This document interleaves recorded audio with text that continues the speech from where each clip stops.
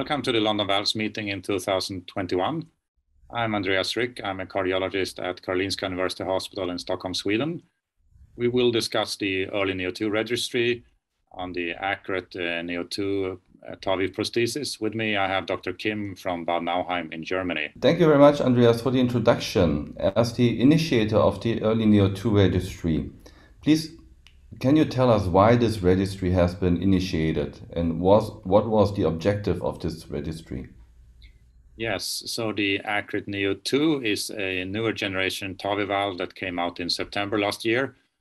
And since the earlier generation had somewhat disappointing results on PVL in 2 trials, we're quite anxious to know how much better this device potentially was with regard to PVL and also with other endpoints that were recorded in the other studies. Could you please highlight what has changed from the ACURATE neo1 to ACURATE neo2? What is the biggest improvement in your opinion? So the obvious change is that the skirt, which prevents the paravalvular leak, is higher and has a larger area, so potentially more efficacious against paravalvular leak. There is also a marker now on this generation on the delivery system, a dot that shows exactly where to place this in the annulus to get more precision with the placement. Please, Dr. Kim, can you tell us a little bit about the participating centers in this European registry? Yeah, as you said, it's a European-based study. Several sites have contributed to this registry from different countries. There was a well-balanced distribution of this study. So in these 554 patients, which kind of patients were enrolled in the registry? I think it's an elderly patient population with intermediate risk profile. Most patients were female in 2/3 of cases, and we included also bicuspid aortic valves and valve-in-valve procedures in a small percentage. Yes, as I recall it, there were not any major exclusion criteria. So would you say this is a more of a real-world population than maybe in some other trials that have been presented?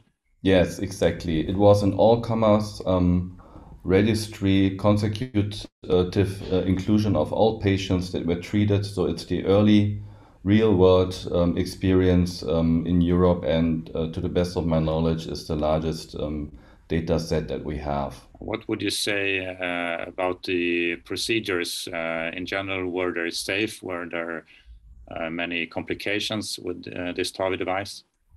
Yeah, procedure-wise, so most procedures were done via femoral access in anagosydation.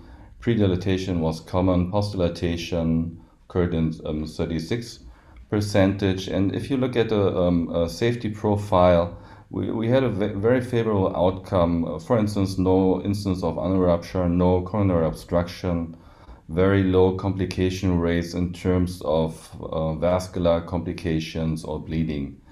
What was very astonishing is the extremely low rate of acute kidney injury, grade 3. It was only 0.2%. If we look at the extremely low rate of acute kidney injury, in comparison to scope 1, for instance, which was rather high, what is your insight on that? Do you have any explanation for this low rate of kidney injury? Yes, what we see now is that the average contrast use per procedure is quite low with these procedures. So if you exclude the aortogram, it's enough with around 15 milliliters of contrast to place this device. And that's probably why it translates to such a low number of acute kidney injuries, and potentially also the marker on the delivery system that we have now makes it easier to see. So you need less contrast to place it in the right place. Yeah, I agree, even though we have no explanation for this, but I assume that it's also indicator of more experienced centers participating in this registry. I totally agree. Yes, yeah, I agree. So Andreas, we have been talking about the safety and procedure details, but of course what we really want to know are the primary outcomes. So can you tell us about the primary results of this registry? Yes. So, of course, since the major difference was the skirt on the device, everybody was waiting anxiously for the results to come back from the core lab on the echoes for paravalvular leak. And then rate of paravalvular leak was quite low at 2.7% with a moderate leak, no patients with a large leak. And then over half of the patients had a trace or mild leak. So that was significantly better than the older generation device for sure.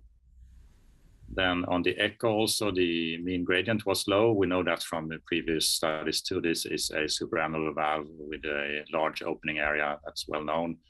What's interesting is that the pacemaker rate was also lower than in the previous studies with older generation device, only 6% in this registry. Mortality was low at 1% and stroke was at 2%, including minor strokes as well in that number. Okay, yeah, that's fantastic results. If we go a little bit more into detail regarding paravalvular leak, I think the explanation for reduction of PVL is, of course, the skirt. But what about the lower pacemaker rate? With 6%, we are even lower than previous data, which are around 10%. What is your opinion on that? We can't say for sure what the reason was, but for one, I would say that experienced centers, even with the previous generation device, would have a pacemaker rate of maybe 5 to 6% even previously. We had that also with the earlier generation, and I'm sure you had it in many centers in Germany too. Wouldn't you agree?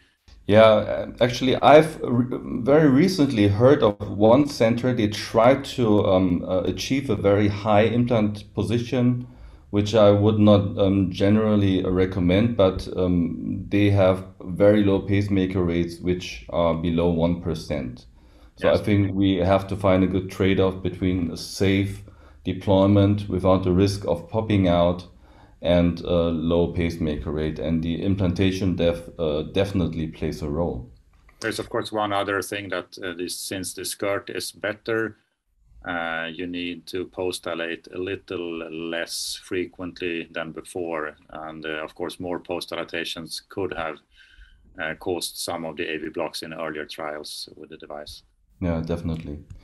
Andreas, we mentioned initially that the previous device generation, the ACURATE neo1, did not meet non-inferiority compared to other devices.